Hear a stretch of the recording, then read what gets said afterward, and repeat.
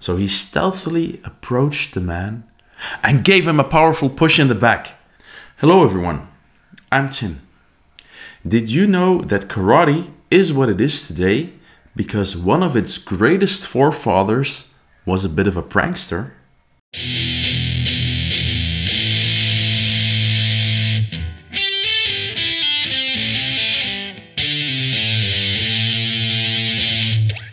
Just like last week, today we'll talk about one of the more legendary people in karate's history, namely Toude Sakugawa.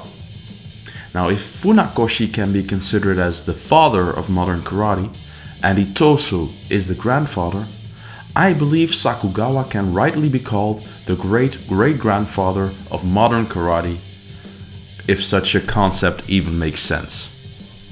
Now, the main source for this story is also Richard Kim's book, The Weaponless Warriors. Sakugawa was born in 1733 and died in 1815, and in this 82-year period, he became one of the most influential karate masters of his time.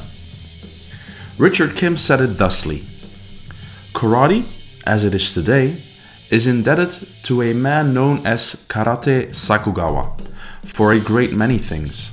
Among them are the Kushanku kata, the Sakugawa Bo kata, and the Dojo kun or gym precept."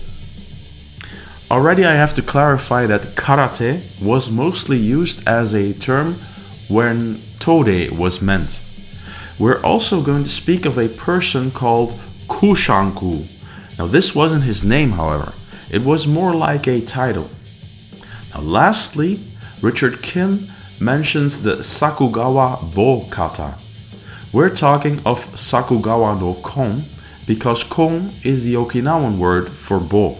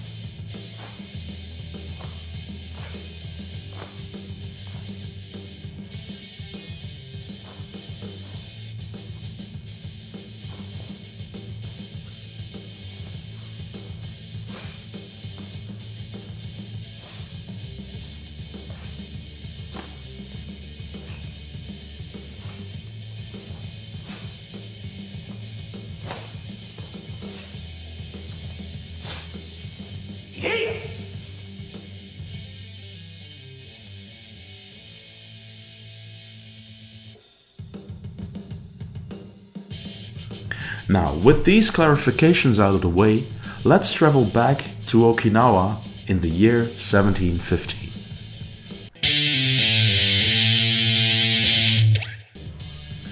Sakugawa's father came home critically ill after being violated by a group of ruffians who forced him to drink beyond human capacity. As he lay there dying, he told the young Sakugawa the following: "Son, take a good look at me. I want you to promise me one thing. Take up the martial arts and don't be like your father. Don't ever let yourself be a subject of ridicule and abuse from bullies and men of that ilk." When he had laid his father to rest, Sakugawa went out to find a martial arts teacher to honor his father's dying wish. He found what he was looking for in the monk Takahara. Now, Takahara took the young man as his student, and over the years, Sakugawa developed prodigiously and became the old master's best student. 6 years passed, and one day Sakugawa was out on the town, probably drinking, because he was feeling mischievous. He saw a Chinese man standing by the edge of the river, and Sakugawa wanted to push the foreigner in the water as a prank.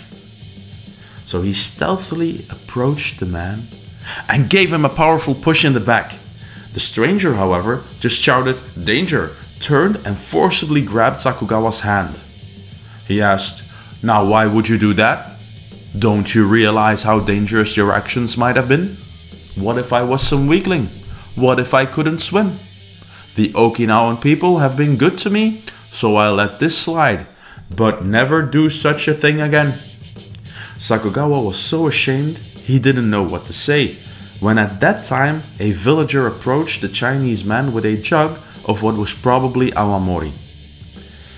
The villager recognized Sakugawa and said, "Mr. Sakugawa, what are you doing here?" The Chinese man replied, "You know this man?" "Yes," the villager said. "He is Sakugawa, a well-known local karate student. He's really good."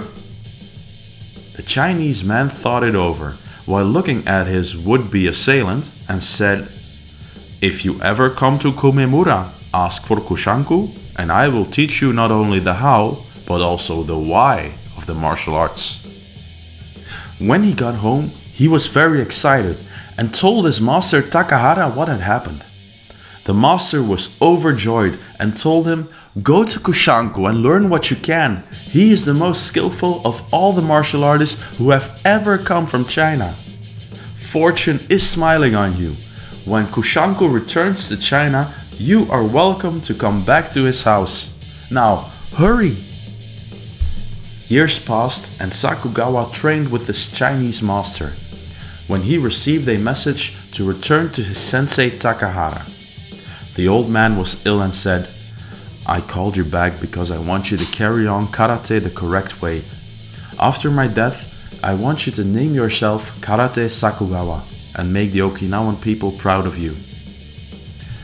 After his master passed away and his Chinese master returned to China, Sakugawa took the name Karate Sakugawa and carried on from where Takahara left off. Whether these events truly transpired the way they are described here, I can't say, as we're translating oral history from different cultures through many different filters.